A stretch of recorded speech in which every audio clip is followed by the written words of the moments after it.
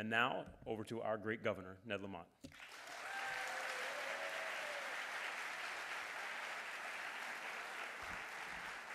All right, good morning, everybody. You know why we have success here in this state when it comes to reasonable, smart, sane gun control laws? Because of you, because of a movement, because people stand up every day. And you know what you do as a movement? You keep moving. You're never satisfied. There's more we can do to keep you safe, keep our communities safe. And I love the fact that Connecticut is a leader, and we lead. You see what goes on in Washington, what we do here in Connecticut, we can take around the country, thanks to Chris Murphy. I'll just say, this is how laws happen. Starts with you. Starts with folks on the street. Starts with you telling us your stories. It starts with amazing mayors like Luke Bronin, the pain he feels when there's a shooting here.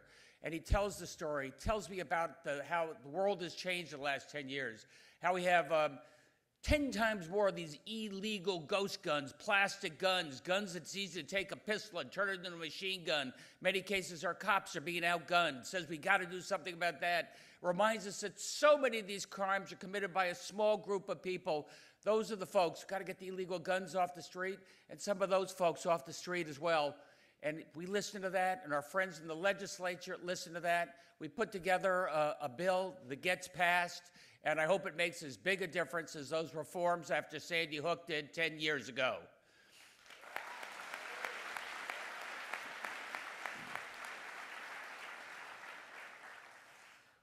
We passed on a strong bipartisan basis 10 years ago after that incredible tragedy at Sandy Hook, laws that made a difference, laws that now, last year, amazing Chris Murphy, telling the Connecticut story, telling folks that these laws are making a difference. These laws in Connecticut are keeping people safe here.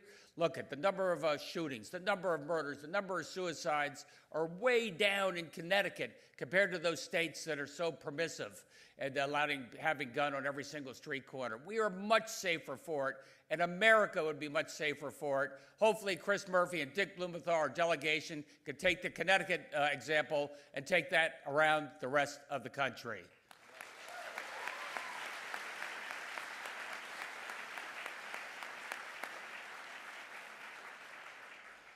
It's a little ironic that Connecticut, for a couple of centuries, was known as the arsenal of democracy. Yeah, we had Colt firearms in Remington, and Winchester, and we armed the militias, and we armed the armies that fought for freedoms. But increasingly, those are the guns that leaked out on those streets, and those are the guns that no longer were fighting for freedom, but jeopardizing each and every one of you in communities across this state and across this country.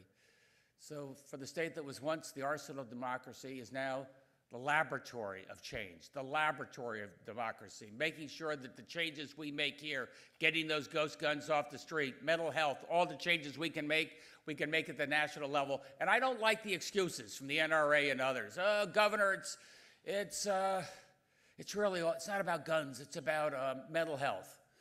It's about mental health. We're taking the lead there. We've had the biggest investment in mental health.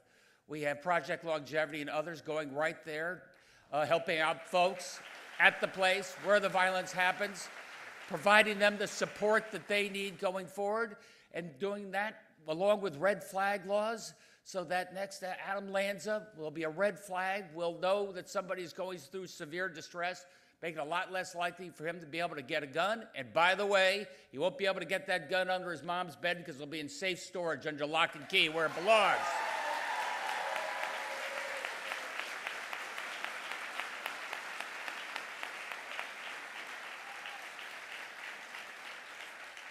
Yeah, then the NRA goes, it's not about guns, it's about getting those repeat gun offenders off the street. And look, it's a very small group. A lot of knuckleheads do stupid stuff. Those folks need, they help, get them back on the track. But there's a small group that commit 90% of those crimes. And those are the groups that we're going to be very strong about, making sure that we get the illegal guns off the street and we get them off the street as well.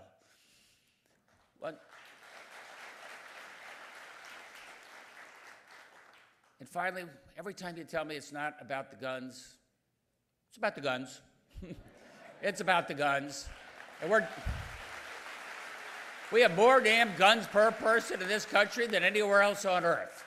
And it shows. And you see that in the nature of the random violence out there, the gang violence, the perpetrated violence, drug-related violence, emotional suicide violence, and we can do so much better. The law we put in place, passed by the legislature, much stricter about getting those ghost guns off the street, much tougher about making it easier for cops to pick up people who are openly carrying those guns and making a difference there. Make a big difference in terms of law and order and safety, and it starts with each and every one of you. I want you to keep the pressure on me. I want you to keep the pressure on the legislature, and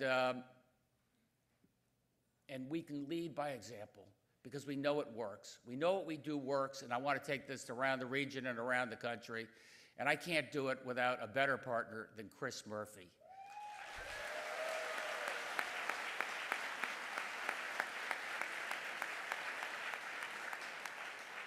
All right, Chris, now I'm filibustering because I think you're about to come out on stage. But this guy has taken the lead. He put together a coalition with our delegation, delegations on both sides of the aisle. Where's Chris? He's stepping up every day, making the difference that we need. He's the guy that got it together. He's the guy that got it done in Washington. He's the guy that's going to take our example and take it around the country. Chris Murphy.